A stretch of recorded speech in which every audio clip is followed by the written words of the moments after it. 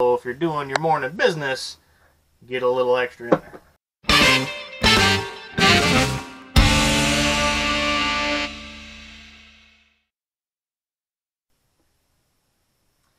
Alright, some of you are really new to RVing in general, and a big question a lot of people have is, how do you flush the toilet?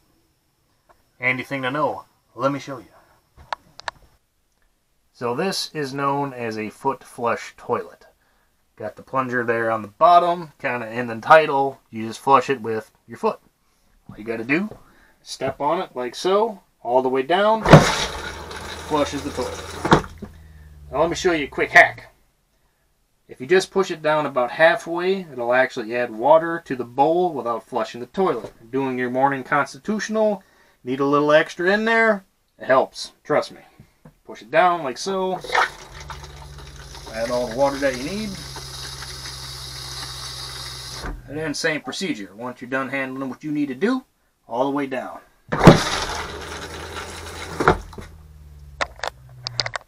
And that's how you flush an RV toilet.